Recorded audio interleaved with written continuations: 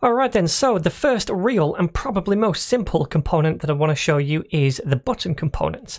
Now if we take a look at the button on the docs, we can see at a glance there's loads of different button styles that we can use and different button sizes too. And we can take advantage of the different theme colours for these buttons as well. They're really easy to set up and they only use a couple of different classes, so let's take a look at a few of them in the code.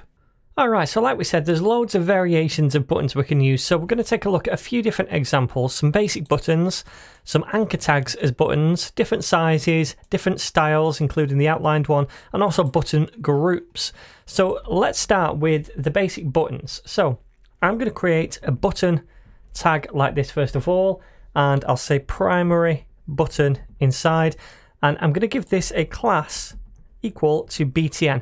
Now whatever button we create, we always give it this base BTN class. Every button has that, and then we can customize it further, like colorize it. So I could say BTN hyphen primary to give it a primary color.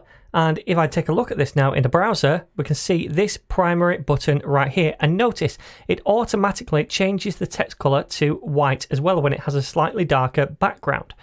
So let's do another example. I'm going to change this to secondary down here, and then this to secondary as well, and save that, preview this, and now we can see the grey button right here. So we could do that with every different theme colour.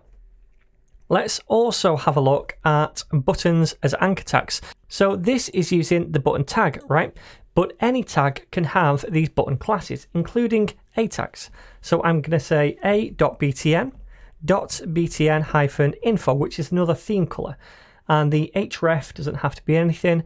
Inside here I'll say info anchor tag and save it and preview that, and we can see the anchor tag looks the same, but now it uses this information color instead, and this time because the background's a little bit lighter, it doesn't use the white text, it keeps it as a darker black text. Alright, so let's do another example. I'm going to say button success for this one and change this to success as well. Save that and preview, and we can see the green button. Awesome. So like I said, we can use any different tag as a button as long as we have the button class and whatever other class we want to stylize the button.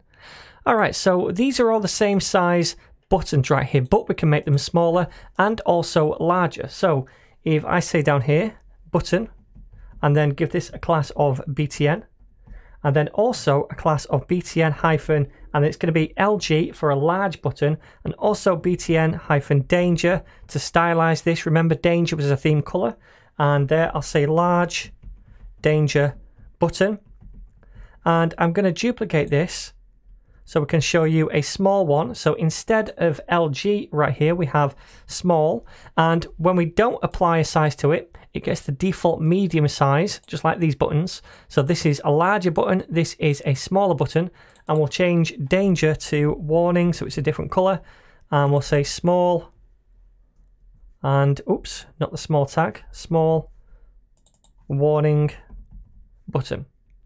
Alright, so let's take a look at that, and now we can see we have the large button and the small button. Alright then, so let's take a look at the outlined style. So I'm going to create down here some more buttons.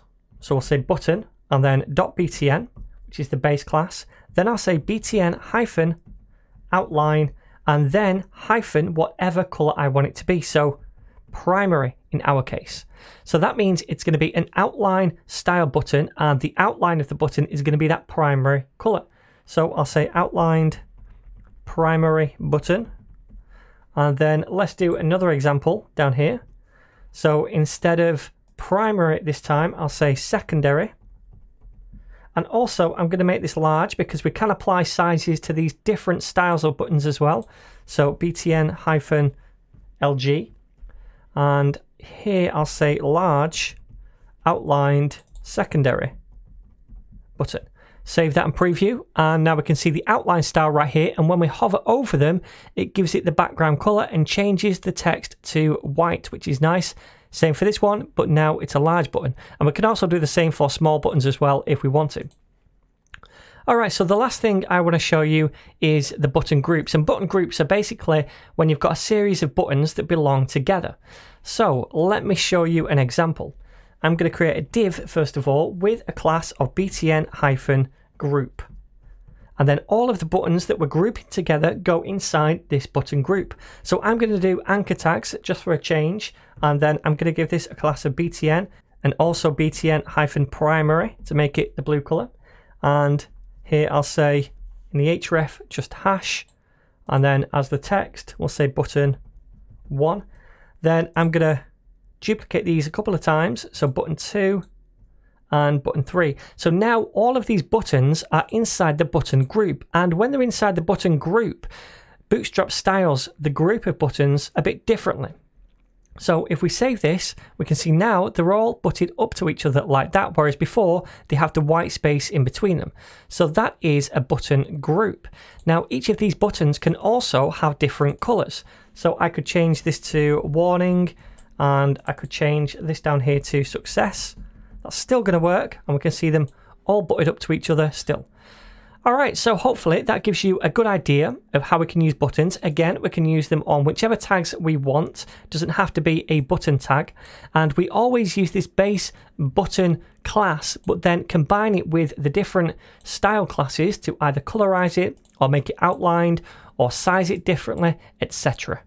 And by the way, I'd always recommend checking out the docs for these components as well, because there's way more examples of buttons and any other component we might use in this series as well than I'm going to show you. So whatever component I might be showing you in this series, there's probably at least 10 other ways that you can use it and customize it. So definitely play around with the different components once you've watched the videos. Next up though, we're going to take a look at some of Bootstrap 5's utility classes.